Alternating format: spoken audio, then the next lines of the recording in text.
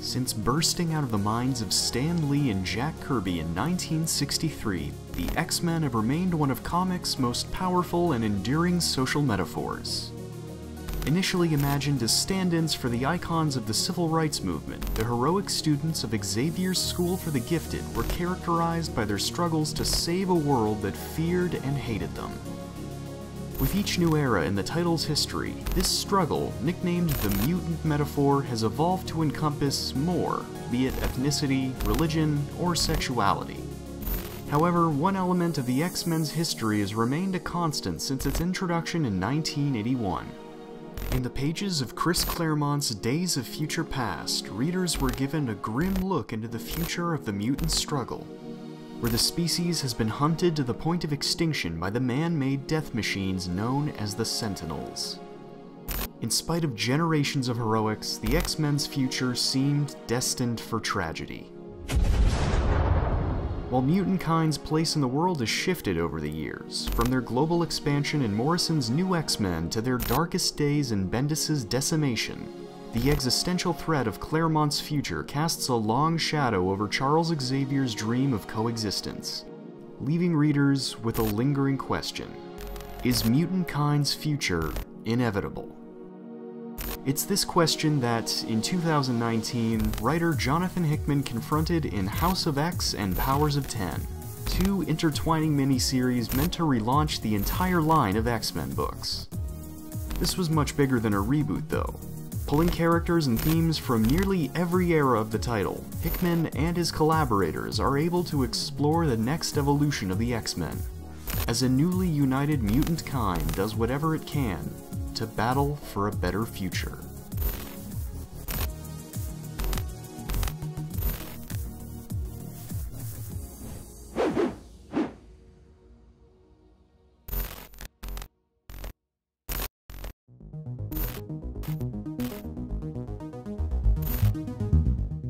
Through the dual narratives of House of X and Powers of 10, Hickman weaves together a new vision of the X-Men and their place in the Marvel Universe, cleverly framed through the life of Moira McTaggart. Previously one of the team's most valuable human allies, Moira's character is fully reconstructed in House and Powers as a mutant who can reincarnate while holding on to the knowledge of her past lives.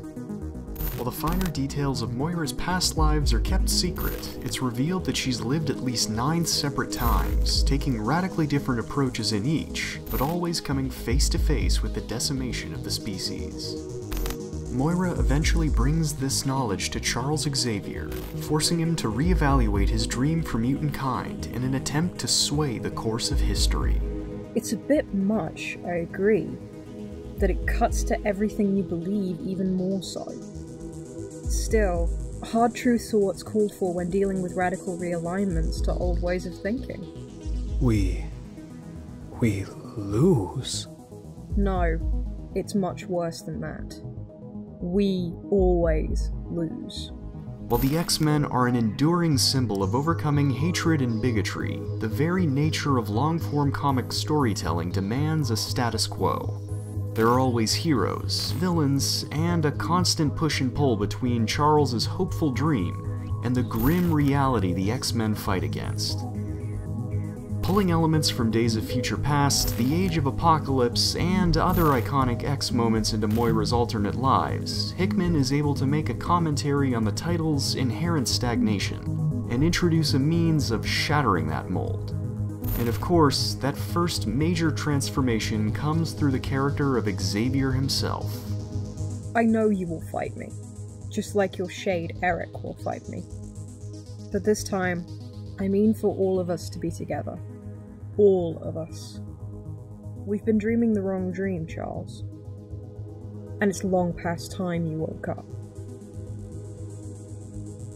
While the larger stories of mutants dealing with human hate are present in X-Men, the title is also focused on the struggles between the various factions of the mutant species, each with their own designs on mutantdom's future. While initially the distinction between the more heroic X-Men and the villainous Brotherhood of Mutants was clear, The line between them began to blur as readers were introduced to more elements of the mutant metaphor, as well as more complex motivations for characters like Magneto. Over time, the mission statement of the X-Men became less of a call to make a better future, and more of an affirmation of the status quo. This wasn't at all helped by the editorial decisions Marvel made on the title, which destroyed the mutant sanctuary of Genosha, depowered most of the species through House of M, and erased the global subculture themes of Grant Morrison's new X-Men run.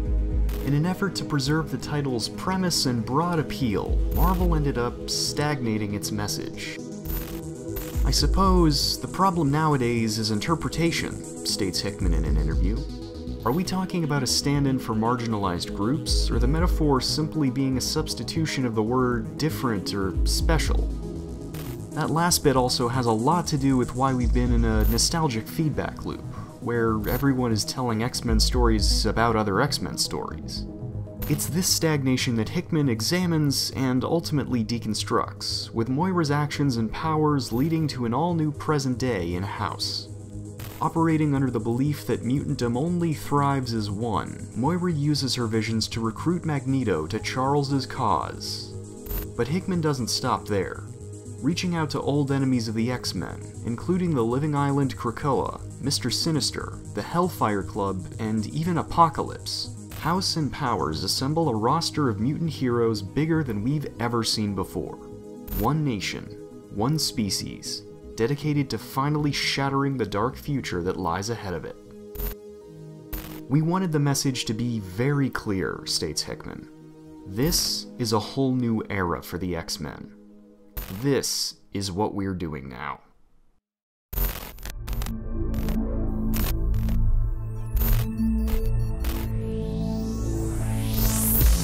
With the entire mutant species working in tandem, Hickman spends considerable time in both House and Powers on two parallel struggles: Charles' campaign to establish a mutant nation, and the future wars for mutantdom survival. Together, the citizens of Krakoa craft a language, advancements in technology and medicine, and even the beginnings of a culture.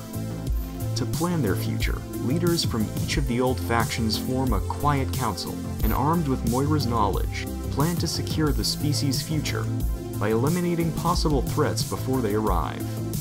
Issue 3 of House depicts the power of this new unity, as the council dispatches a strike force led by Cyclops to destroy a mother mold, a self-aware factory that will build next-generation Sentinels.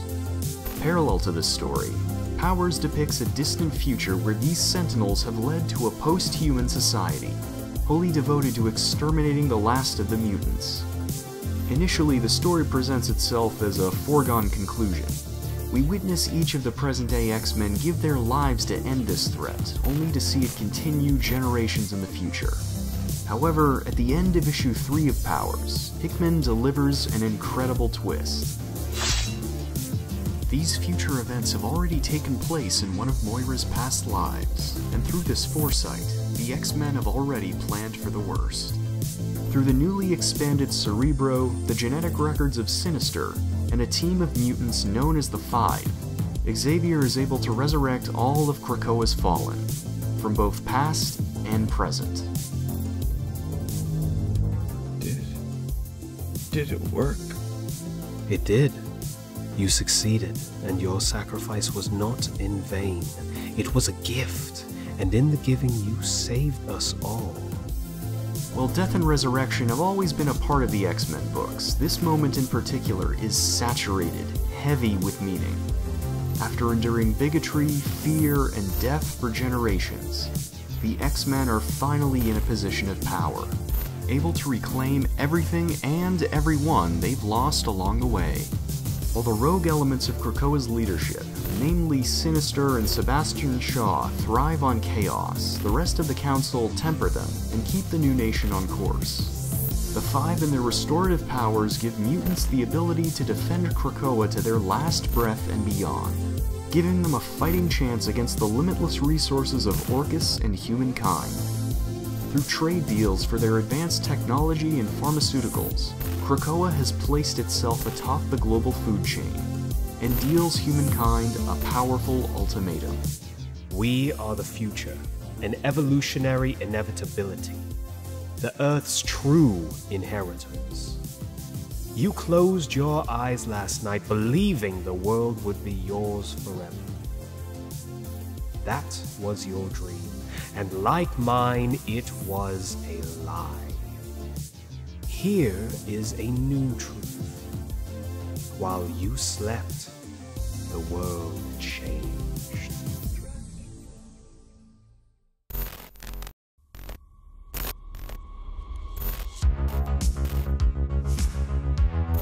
Hickman, along with artists Pepe Larraz and R.B. Silva, make sure to frame Krakoa as a mutant paradise, the likes of which has never been seen before. But House and Powers are also quick to hint that this paradise comes with a cost. Moira's revelations have left a clear mark on the Professor, who's traded his warmth and idealism for a colder, more utilitarian approach. Larraz and Silva's art further augment the Professor's transformation, cloaking him in a look similar to another of Hickman's creations, the villainous Maker. This shift in character recolors Xavier's actions throughout the book, giving his most inspiring moments a sinister new energy. Charles' new leadership has brought change to his students as well. This new group of X-Men have become more militaristic, striking with precision and a singular focus. Save their species, no matter the cost. While the twist at the end of issue 3 implies a shift in this ongoing war, elements of the Omega Cycle start surfacing throughout House of X, hinting that the war between mutants and machines hasn't ended, but instead evolved. Even within Krakoa, Hickman casts doubt on the unity of the new nation, showing new factions operating outside of the Quiet Council's authority. These secrets are fleshed out even further through the book's info pages, which act as an objective, unbiased source of information, often undercutting characters' words and deeds. The further the reader travels into the narrative, the larger these dangers loom over the developing nation. Can Krakoa overcome the fault of its predecessors and change the outside world for the better? Or is mutant kind doomed to suffer the foregone conclusion of the Omega Cycle?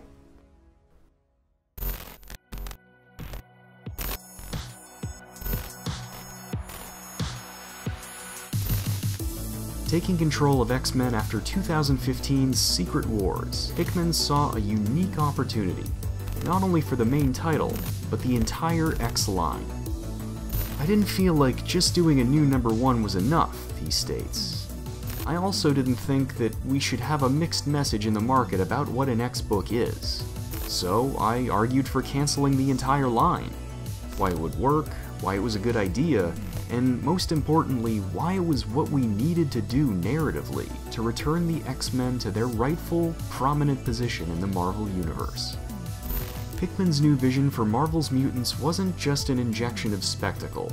It was an invitation to drill deeper into the title's potential than ever before. Through the newly realized nation of Krakoa, Hickman brings a new focus to the mutant metaphor. Shifting the fantasy, he asks what could happen if the marginalized people of the Marvel Universe didn't have to appeal to those in power, instead forming their own commonwealth and demanding the respect they're due. Krakoa is a literal paradise for mutant kind. After being shunned from society because of their appearance or gifts, they finally built a nation where everyone has value and works together for the betterment of all. Of course, to the rest of the world, Krakoa is a grim warning of things to come. Mutants gathering and radicalizing, developing products that threaten the rest of the world's economies. And using that unease, Hickman is able to interrogate a world that labors so hard to keep power where it is. Jonathan Hickman's always been known for his ambitious, sprawling storytelling, and with House of X and Powers of 10, he built on every era of the X-Men title to deliver a powerful message. You want to tell stories that matter, states Hickman, but the way you write things that matter in Marvel is that you're not destructive, you're additive. I think the X-Men is about finding the family that you never knew you had, one that accepts you for who you are, who loves you at your best and worst, and who shares your dreams for what the world can be. For decades, the X-Men were idols to readers who felt different from the world around them, with the mutant metaphor shifting focus to represent different marginalized groups over the years. With these two stories and the relaunch of the entire X-Men line, the metaphor becomes a bold, uncompromising declaration. It's a new dawn for the X-Men. Long may they reign.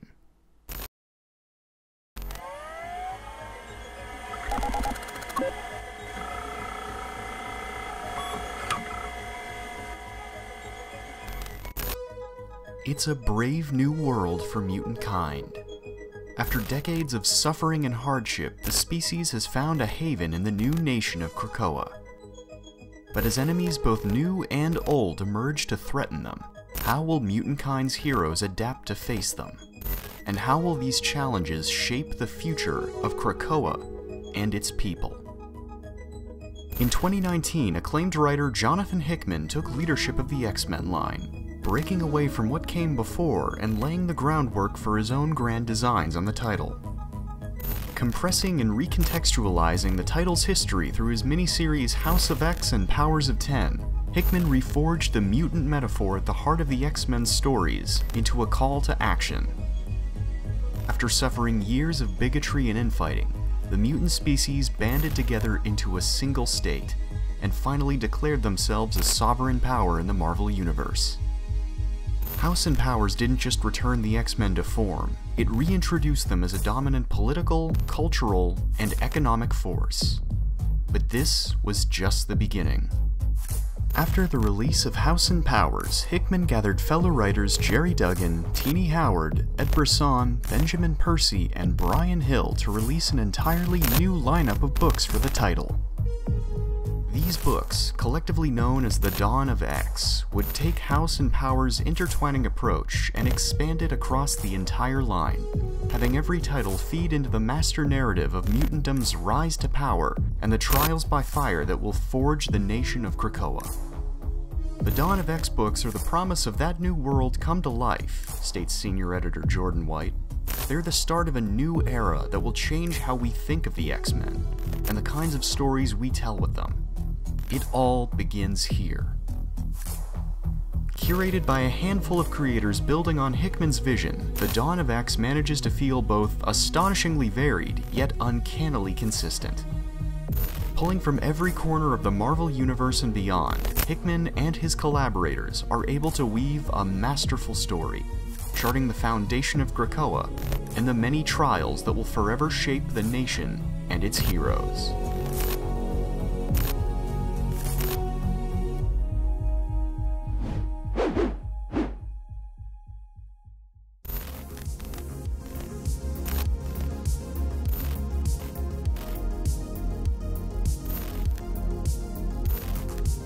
The foundation of the Krakoan state brought massive change to the world of the X-Men. While much of the heroes' past struggles were couched in the mutant metaphor and their otherness from humankind, Krakoa has given the species both a safe haven and a chance to forge new identities for themselves within the developing society. Hickman lays much of the groundwork for this theme in the main X-Men title, contrasting the development of Xavier's oldest students alongside the nation's. With the X-Men effectively disbanded, many of its former members fill integral roles within the state. Longtime members including Jean Grey, Emma Frost, and Storm join Charles and Magneto on the Quiet Council, overseeing the larger matters of building and maintaining the civilization. Nightcrawler, spurred on by Krakoa's larger cultural developments, deepens his role through his faith, effectively founding a national religion. And veteran soldiers like Wolverine lean into covert ops, structuring Krakoa's military and training fellow mutants in their abilities. With Krakoa's reach extending beyond the bounds of the island, a number of mutants discover new roles in the larger Marvel Universe. Kate Pryde, who's initially denied access to the Krakoan gateways, takes on a new identity as the Red Queen, securing the nation's interests on the seas alongside the crew of the Marauder. Other former X-Men, like Rogue, Gambit, and Jubilee, form a new Excalibur team with Betsy Braddock, intervening in England and the mystical realm of Otherworld on Krakoa's behalf. Each title in the Dawn of X follows a different team as they covet new identities for themselves, but through the main X-Men book, Hickman focuses this theme through Scott Summers and his family. Building on his role as a senior X-Man, Hickman reintroduced Cyclops in House and Powers as Xavier's most loyal soldier, making the judgment call to send his fellow heroes on a suicide mission to secure the future. But through his dedication to his family and friends after their major victory, Hickman explores an entirely new side of this version of Cyclops, showing him as a man who will sacrifice anything and everything to keep the sanctuary he's fought for. For years, we've endured small wins. We called incremental change progress, when what we really needed was a giant leap forward. Well, this is it.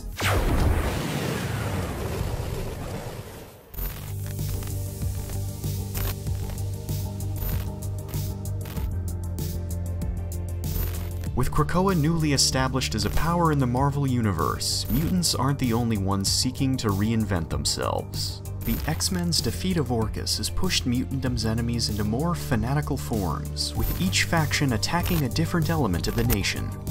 Attempting to cut off the mutants' global reach, the radicalized bioengineers of horticulture attack Krakoa's supply of gateway seeds. On the mainland, anti-mutant groups like Docs spread propaganda and target mutants directly, leaking their personal info to violent bigots. And within the broken remnants of Orchis, Dr. Alia Gregor continues her work on Nimrod, the Omega Sentinel fated to destroy mutant kind in the future. However, one of Krakoa's deadliest foes comes through the anti-mutant extremist group known as Xeno. Preying on mutants they've captured, Xeno builds their own brand of post-human soldiers, specially designed to strike at Krakoa. In Xeno's first all-out assault on the nation, the United Species is handed its first major defeat, and is dealt an immeasurable loss. While Xavier's death is only temporary in Krakoa, the event marks a major turning point in the nation's development. Shaken by the loss of their founding father, the rest of the Quiet Council resolved to take the fight to their enemies, and slowly begin militarizing the island's residents. Depowered mutants are given a violent trial by combat through Apocalypse's Ritual of the Crucible, which forces them to fight to the death to prove their worthiness of the X gene. The Council also targets Xeno directly, reforming X-Force to destroy anti-mutant operations with extreme prejudice. Krakoa's arming even casts a shadow on Charles's return, furthering Hickman's transformation of the character into a hardened but still optimistic leader. Someone once told me that I've spent my whole life dreaming the wrong dream.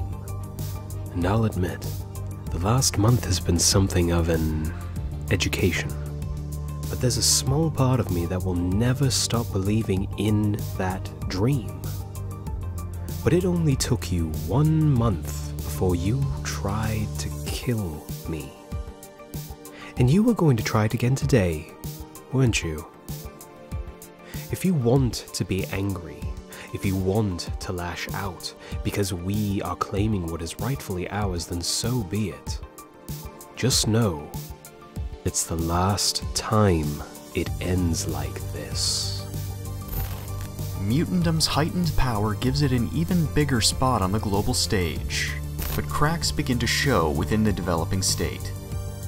Angered at his diminished presence in Krakoa's Hellfire Trading Company, Sebastian Shaw begins double-dealing to Krakoa's enemies, and mounts a coup against Kate and the Marauders. Another rogue element on the Council is Sinister, who seems to have renewed his sadistic experiments on the mutant gene, further hinting at Mutantdom's bleak future in House and Powers.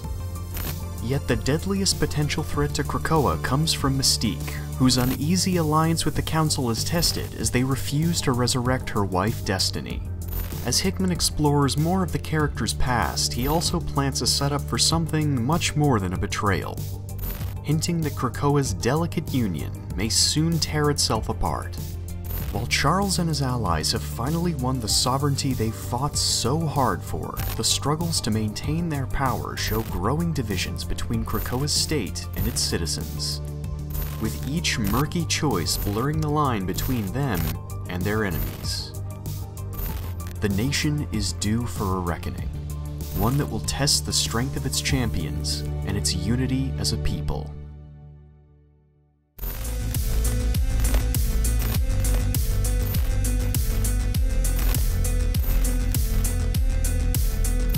Since House and Powers, Hickman has steadily built the theme of mutant kind confronting its dark future, contrasting the hopeful idealism of Krakoa's present against its dystopian final war with the post-human supremacy.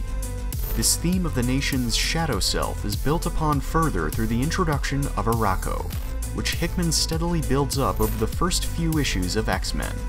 Initially depicted as peaceful people, the mutants of Arakko are quickly revealed as hardened and vengeful, shaped by millennia of combat in a harsher, more brutal world. Framed as a darker, stronger reflection of the mutant species, Arakko becomes the ultimate existential threat as the two nations are embroiled in the multiversal Ten of Swords tournament. As sword-bearers from each side are chosen and prepare for war, the Quiet Council uses every underhanded method they can to ensure their survival, only to come up short against the superior might of Arakko. Pushed to the brink, Xavier and the Council make the choice to seal off the gateway to Otherworld, mitigating the risk but cutting off their champion's escape. However, when their son Cable is trapped behind enemy lines, Cyclops and Jean Grey finally renounce the Council's pragmatism and make the desperate choice to reassemble the X-Men. I know that risking everything we built for a few lives doesn't work for all of you. I understand you don't have the luxury of thinking that way, I really do. But hearing you say it out loud, I find it unacceptable. You formed the Quiet Council to be the government of Krakoa. Well, the X-Men are its heroes, and we will save those who need saving, whatever the cost. This devotion to family and unwillingness to compromise in the face of a crisis underpins Ten of Swords and the entire Dawn of X. The heroes' reliance on one another gives them the strength in numbers to finally turn the tide of the last battle, with each title's teams joining Jean and Scott in their final stand. This philosophy even transforms Apocalypse, who breaks away from his dedication to the survival of the fittest and surrenders himself to Arakko for his people's freedom. Emerging from Otherworld broken but victorious, mutant kind is once again free to forge a new chapter in its history.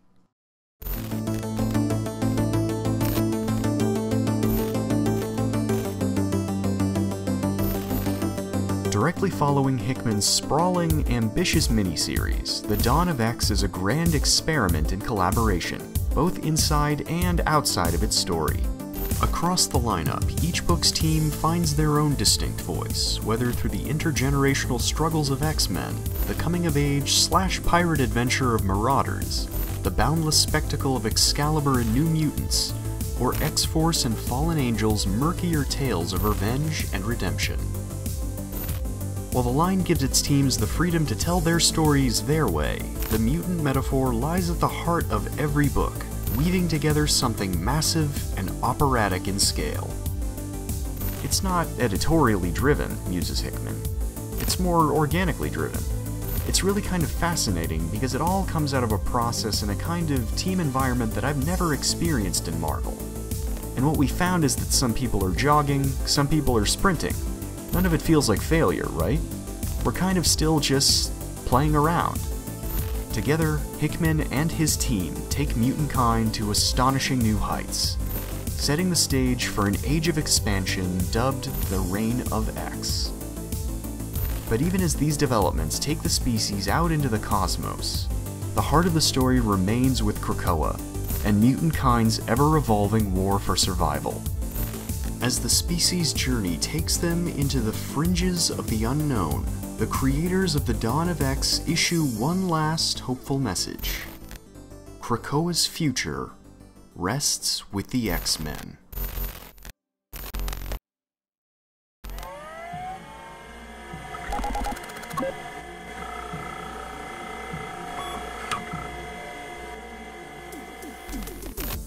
Mutant kind has taken a giant leap forward, and the nation of Krakoa is more powerful than ever before.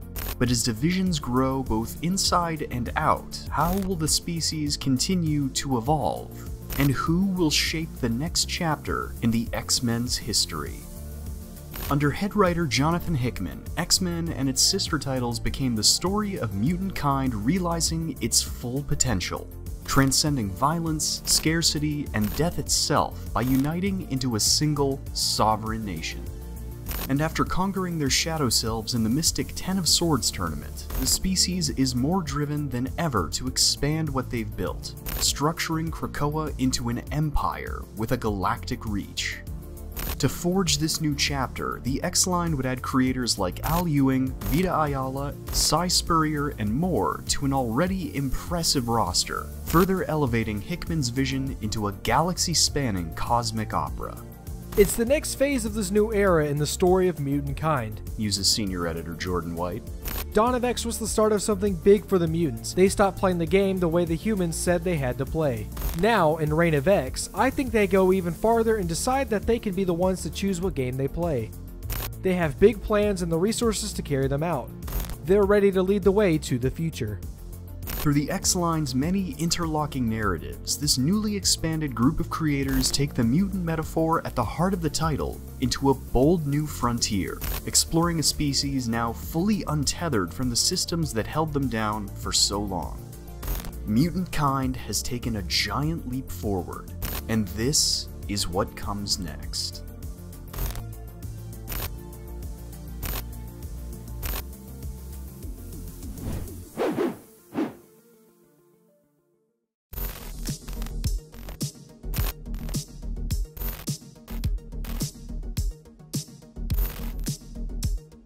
Picking up in the wake of Krakoa's victory in Ten of Swords, the Reign of X opens with a series of staggering displays of the nation's new power and presence in the Marvel Universe.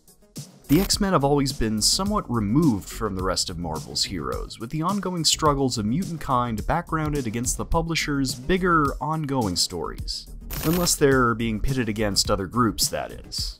While a global view of the species has been explored as far back as Grant Morrison's New X-Men, the creators behind the Reign of X saw the interconnectivity of the Marvel Universe as an opportunity to elevate mutant kind unlike what had been seen before. This push was given plenty of lead-in, with mutants impacting titles and crossovers like Captain Marvel, Champions, and the King in Black event, but mutant kind's real leap forward would arrive through their next line-wide crossover, the Hellfire Gala. Gathering characters from across the Marvel Universe, as well as a number of real-world celebrities, the event is ultimately a showcase for Krakoa's power, culminating in another major step for the species, the foundation of the first mutant world. What takes the universe millennia to create, mutantdom accomplishes in mere hours. Welcome, my friends, to planet Araco. While the event leaves Krakoa on shaky political ground, the nation's power only grows further into the ongoing story. With SWORD acting as their space program, the mutants begin influencing economics and politics on a galactic scale, reshaping the Sol system around the newly formed planet Araco. Similarly, Krakoa's limitless resources have given them an advantage on Earth. And while the mutants still use vigilante justice through groups like X-Force and the Marauders, they now have the means to dismantle their oppressors at the institutional level. While Krakoa is still an intensely polarizing force in the Marvel Universe, these developments have caused a near-global shift in how the world sees mutant kind. Making their debut at the Hellfire Gala, the newest iteration of the X-Men are treated as both heroes and celebrities, with special focus given to how they interact with their new global community. Even groups like the Morlocks, who were once vilified by the public for their more visible mutations, are given the means to show the constructive, helpful nature of their abilities, giving them the acceptance they've been denied for decades. However, the best example of mutant kind's new image comes through Vita Ayala, Bernard Chang, and Paco Medina's Children of the Atom, which follows a group of human teens who use technology to emulate their mutant heroes. While the book's themes can get critical of its heroes, sometimes taking the angle of cultural appropriation, Ayala, Chang, and Medina ultimately build the book around the mutants' cause becoming a movement, inspiring younger generations to act out against oppression. What makes the new cast special to me is that they are reflective of a lot of people I know, who look up to what the X-Men stand for, and have taken it upon themselves to further those ideals, states Ayala. These kids grew up seeing X-Men as the ultimate heroes, super cool, revolutionaries. These kids are exactly the kids who, in real life, have posters of Storm and Wolverine in their rooms, who grew up seeing them as heroes and want to live up to that. These new cultural, political, and scientific expansions have ushered in an age of prosperity, with Krakoan developments eliminating the human problems of scarcity, disease, and death. Yet, even as the nation expands into the cosmos, the mistakes and compromises of its founders seek to undermine it all.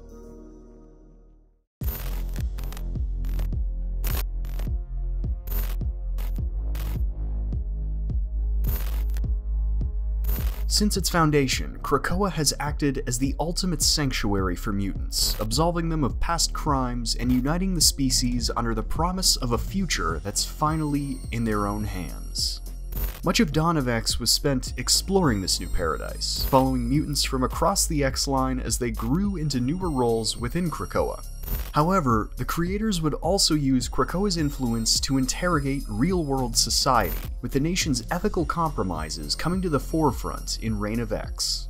While the new X-Men are seen as a more traditional super team, titles like Percy and Kazara's X-Force and Wells and Segovia's Hellions have shifted into something more imperialist, toppling foreign regimes and even exploiting mutant prisoners to further the nation's interests. Reading X-Men comics for years and years, there were these super powerful characters, but their goal was to protect the humans who feared and hated them. Muses writer Zeb Wells. And what a noble goal. But as soon as you take that away and say, okay, well now they have a different goal, then easy answers disappear. And as a human reader, you lose that safety net of knowing these characters have your best interest at heart. As soon as Jonathan did it, I knew I needed to get in there and play. There is a pervasive sense of paranoia that underpins much of Reign of X, as the many secrets, lies, and broken promises sown in the previous chapter begin to build. The line's interstitial data pages have evolved to match this new tone, replacing fairly expository sections with journal entries and personal reports. Information is often subverted and recontextualized over ongoing stories, building a larger picture of distrust and division that eats away at the once hopeful image of Krakoa. These divisions finally come to a head in the aftermath of the Hellfire Gala, with the nation's leaders turning on each other after the death of a polarizing figure in the mutant world. Aeric, I am very sorry for your loss, but we cannot resurrect the Scarlet Witch. You can. You just simply refuse. You are all choosing to suddenly honor the same arbitrary human limitations we've long since abandoned for ourselves. I carved myself out of torture to stand tall upon the ruins of my subjugation. I made a choice. Initially framed as a triumph, Mutantkind's desire to transcend their humanity takes on a more sinister light as its founding heroes begin to fall from grace. References to Prometheus and playing gods surface throughout the line, and characters in every title are forced to grapple with the consequences of their actions, and the darker realities they've become a part of. The Council's plans to stop Nimrod end up failing completely. Morally upright characters are corrupted by unknown agendas. Sinister's operations continue to build towards the creation of his weaponized Chimera, and closer to home, a dark presence begins to gather in the shared subconscious of its people.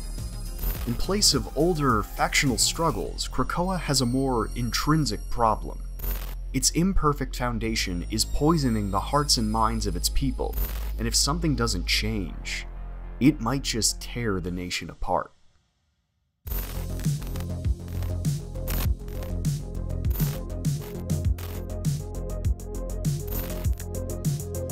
From the very beginning, a key pillar of the Krakoan era has been examining the mutants' sense of morality as they move beyond human society. Brought to life in the stark good versus evil battles of the Silver Age, the X-Men and their mutant metaphor has taken on a number of meanings over the years. However, with the species established as a sovereign nation and a galactic superpower, Hickman and his fellow creators hold the metaphor up as a mirror to modern-day society. It runs in parallel to how a new state has to set itself up in the real world, muses writer Cy Spurrier. which is, you start from a position of, we are new, we are perfect, nothing is wrong with us. Then, over time, it becomes quite clear that actually it's not perfect, and probably they knew it wasn't perfect from the beginning.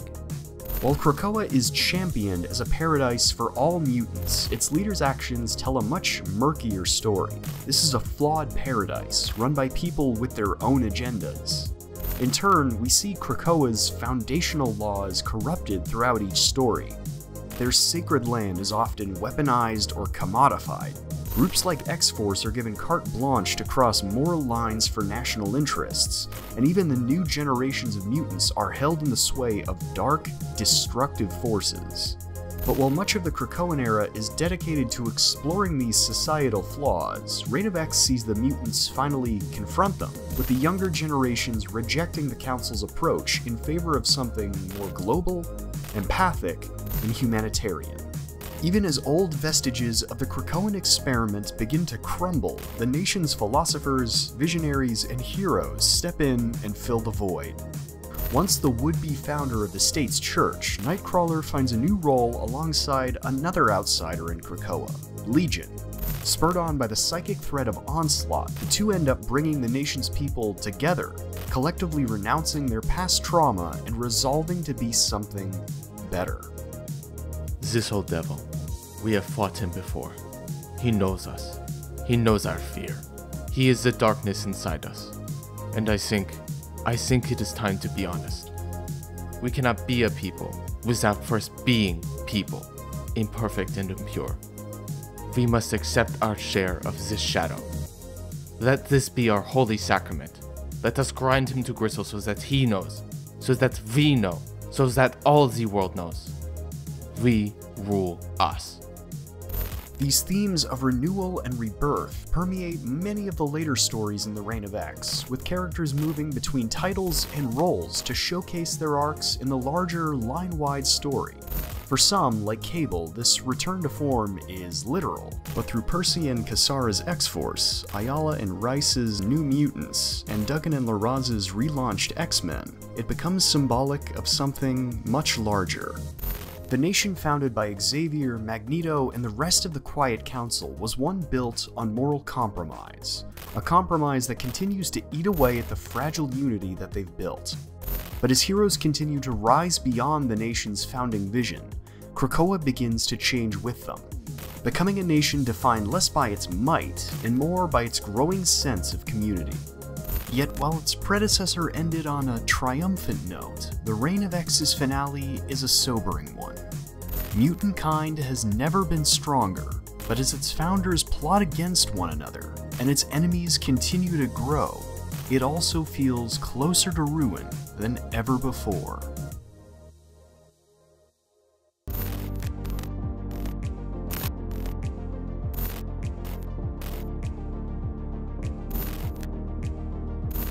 Building on the unprecedented success of its predecessor, Reign of X is an ambitious but complicated entry in Hickman's vision for the X-Men. While the Dawn of X was a chapter defined heavily by close collaboration between creators, the X-Office faced a number of challenges bringing their next story to life. Due to the COVID-19 pandemic, creators who used to share offices had to begin collaborating virtually, resulting in heavy modifications to each book as well as the line's ongoing story.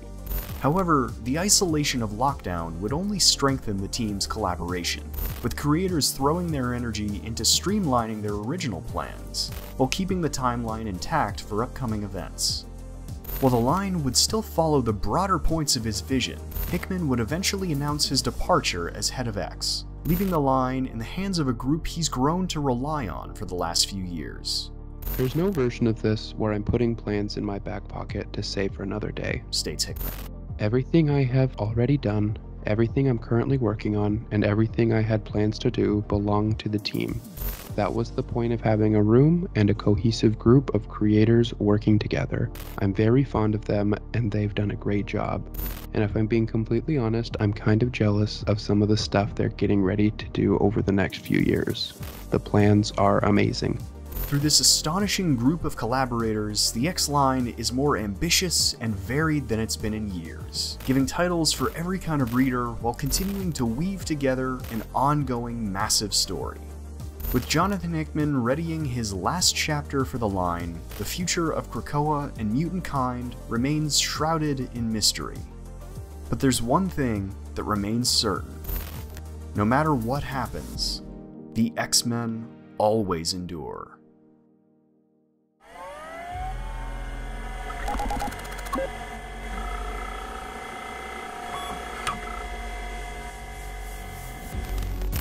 After decades of struggle, the mutant race has achieved utopia and built an empire that spans the galaxy. Together, they've transcended scarcity, disease, and death itself. But what's the true cost of this paradise? And what becomes of it when the many secrets, compromises, and hidden agendas that built it are finally brought into the light? Brought to life by Valerio Schiti, Stefano Caselli, R.B. Silva, David Curiel, and Tom Moeller, 2022's Inferno is so much more than a crossover. It's the ending to a saga that writer Jonathan Hickman began in the pages of House of X and Powers of 10, transforming the X-Men, their world, and the mutant metaphor behind it all. While the Krakoan era would encompass every title and creative team on the X line of comics, it would all be in service of Hickman's vision for the title, uniting mutants, both good and evil, in a desperate mission to stave off extinction and build a sanctuary for the species.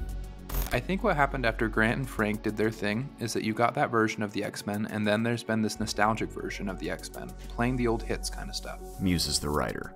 And those two things have been fighting with each other probably since that run. You don't want to do archaeology or nostalgia tropes. My job is to do new stuff with it and launch us into a newer age of X-Men. As each new corner of this sanctuary is explored, Hickman and his collaborators craft a larger picture across the line, putting the nation of Krakoa on a path that would end in its ultimate reckoning. While a number of factors influence the event's production, including top-down editorial decisions from Marvel Comics and input from the other creatives on the line, Inferno is the definitive end of Hickman's vision for the X-Men, as countless threats spark back into being, threatening to burn down everything the mutants have built. After years of storytelling, Inferno delivers what would become Hickman's lasting legacy for the X-Men. One last trial by fire for the mutant race.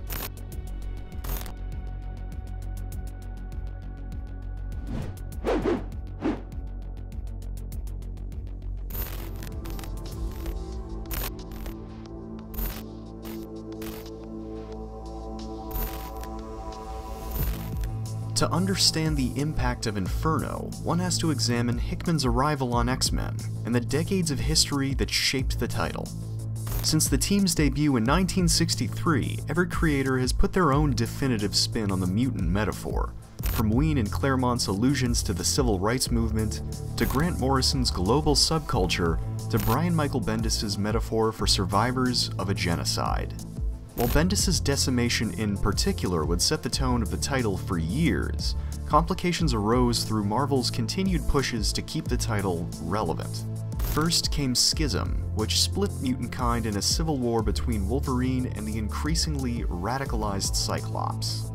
This was hastily backtracked through All New X-Men, which replaced the embittered veteran team with their younger, time-displaced counterparts, which was also backtracked later. The title struggles were complicated even further through a dispute between Fox and Marvel's parent company Disney for the character's film rights, which led to a short-lived attempt to fill the X-Men's place in Marvel with the Inhumans. This ultimately fell through, but the line's lack of focus persisted. While each creator left their own mark on the book, the title felt somewhat rudderless since decimation, and was in need of a major overhaul. This would come through writer Jonathan Hickman and an ambitious new direction he'd been building through his miniseries House of X and Powers of 10. Whereas previous runs focused solely on one faction of this species, Hickman saw the opportunity for something bigger. A united, sovereign nation, finally free to create an identity wholly of their own. See what we can build. A mutant home for mutant people, created and designed for the establishment of a mutant society. The beginnings of mutant ascendance. This paradigm shift was realized through the return of Moira McTaggart, repurposed by Hickman into a mutant with the ability to reincarnate with the knowledge of her past lives. Spurred on by the realization that mutant kind always loses its war for survival, Hickman used Moira to catalyze an all-new status quo for the X-Men, having her unite Professor X, Magneto, and a handful of prominent mutants, including Sinister and Apocalypse, into a governing body for mutant kind. In short, the X-Men stopped being superheroes and became nation builders. This new status quo would be expanded upon through the following line-wide initiatives Dawn of X and Reign of X, which explored the further development of the nation and the many former factions that now lived within it. I usually get some idea of what the whole concept is, including the ending, all at once. The shape of it is just baked into the initial idea of the project, states the writer. Once this project came out, bigger than we expected, with all those series published, very quickly the story began to take shape. It continued to evolve. I think it's thanks to that spirit of what it was that it is a success. Many of these stories would highlight the empowerment of the mutant race, as Krakoa grew from isolated island nation to an intergalactic empire with ties to every corner of the Marvel Universe. The species' powers became their greatest resource, giving the nation a means to solve scarcity, disease, and even death. However, a closer look at Hickman's run on X-Men, as well as the bigger picture of the line as a whole, yields another ongoing theme: the steep price of keeping this utopia. Krakoa is pledged as a sanctuary for all mutants, but beneath the promise of unity, the species' old factional struggles begin to re-emerge. This is best seen through a long-running plot thread in Hickman's X-Men, Moira and her fear of mutants' mystique and destiny. Touched upon in House and Powers, one of Moira's past lives saw her as a scientist obsessed with curing the mutant gene, which led to a deadly confrontation with the pair. While Moira seemingly embraces their cause to save mutant kind, her fear of the pair is present throughout the makeup of Krakoa, shown through a ban on resurrecting precogs and countless underhanded maneuvers to maintain her control of the Council. Using the line's story, Hickman and his collaborators steadily stoked the conflict that would become Inferno, leaving Krakoa and its leaders a simple, brutal choice: realize their promises and evolve as a nation, or let the failures of its past burn it to the ground.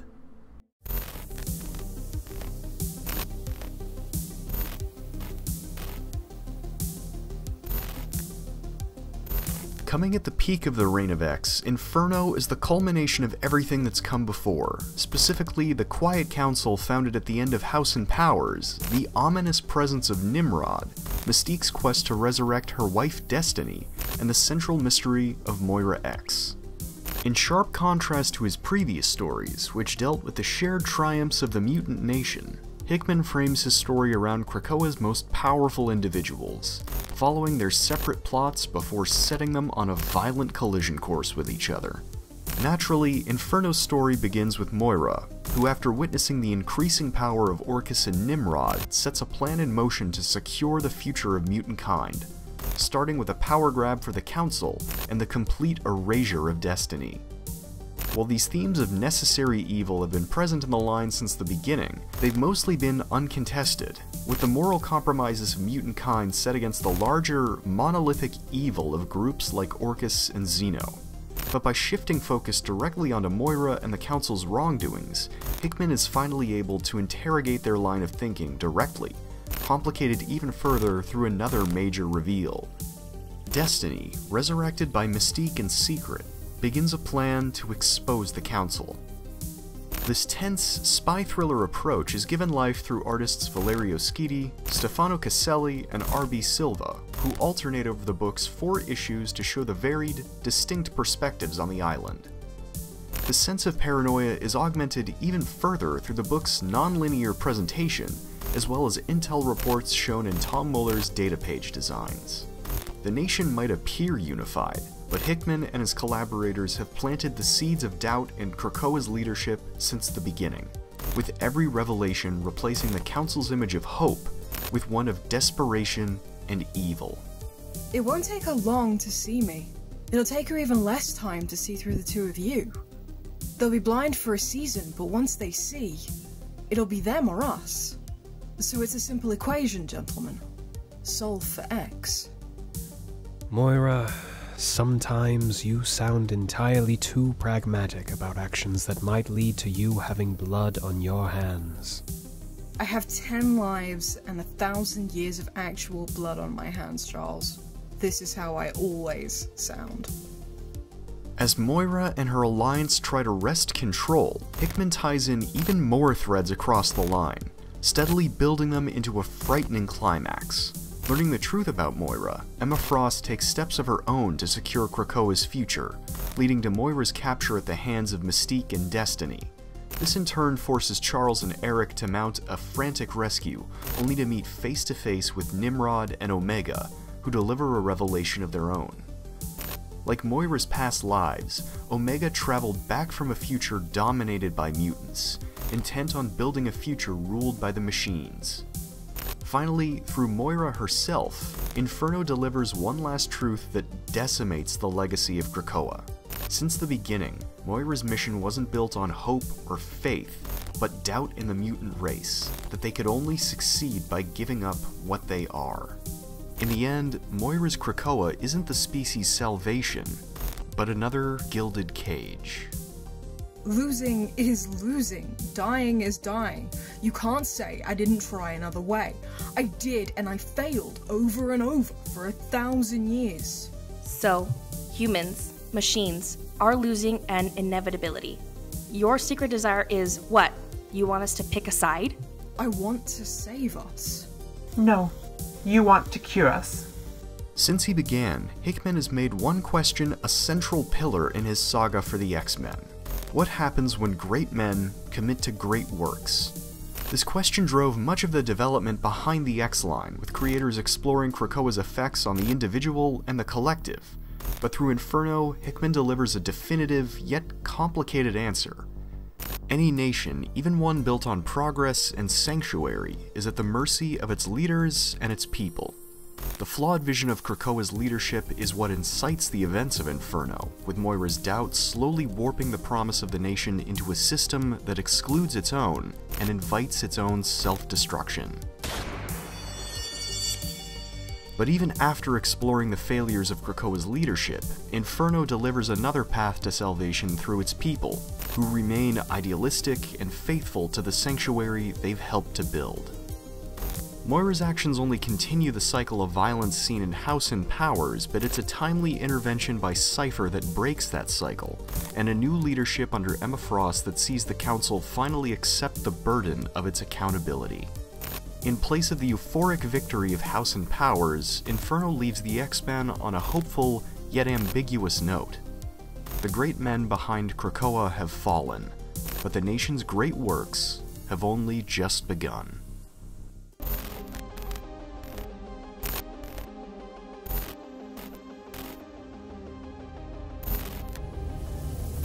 Like his previous work on the Fantastic Four and the Secret Wars crossover, Jonathan Hickman arrived on X-Men with a grand vision.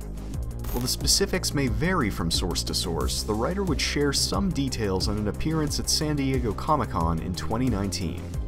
When I pitched the X-Men story I wanted to do, I pitched a very big, very broad, 3-act, 3-event narrative, the first of which was House of X, muses the writer. And while this loosely worked as a 3-year plan, I told Marvel upfront that I honestly had no idea how long the first part would last because there was a lot of interesting ideas. And so, we left this rather open-ended. These plans became the underpinning of the new status quo introduced in House and Powers, but even moving past that initial story, the plans for the line quickly began to evolve. Through the dawn of X and reign of X, Hickman brought on an all-new stable of creatives to revitalize the line, each bringing their own perspective on the mutant metaphor and Krakoa's place in it. The bonds between creators only continued to grow through the isolation of the COVID-19 pandemic, but as the group's dynamic changed, so too did their plans for Krakoa. As the team moved into the line's second act pivot, Hickman came to the decision that the line had moved beyond his original plans, and that he'd be leaving his tenure early.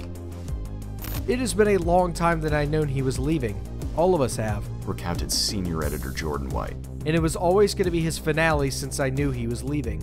This is not the end game of his many, many years-long story, but this is where he said, "This is the story I'm going to tell, and then I'm going to step away." He and I work so closely with every single writer working on the line. I know he's really proud of them and the work that they're doing, and that's why he's comfortable stepping away.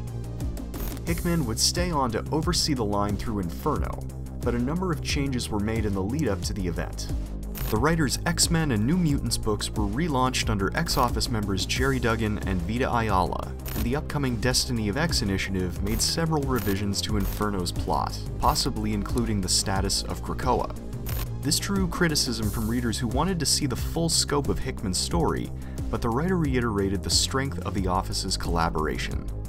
To Hickman, his ideas haven't been completely abandoned. They've merely evolved. The big question and resulting conflicts I was getting at aren't disappearing from the line, Hickman states. Those things are baked in. They're inevitable in a lot of ways. While Inferno ended up far from the titanic send-off Hickman had planned for X-Men, it's still a testament to everything the writer and his collaborators have built, using the title's decades of history to forge an ambitious new chapter and add countless perspectives to the mutant metaphor. The mutant race still has its challenges ahead, but its great reckoning is finally over. For the first time in its history, the species is free to claim their destiny, whatever it may be.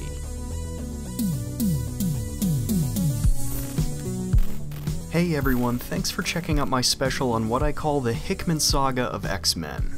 I've been following this new era since Hoxpox, and while I think I'm going to keep covering future installments, it was really cool going back and putting all of my essays on the line under Hickman together, really getting a big picture view before the X-Office took his setup and ran with it.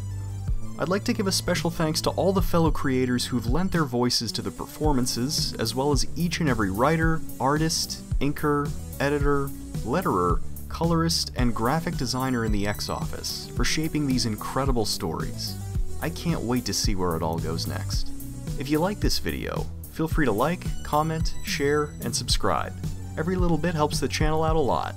I'd also like to give a special thanks to Dom DeFelice and my patrons, who are helping me to grow this channel and continue doing what I love, and hopefully what you love too.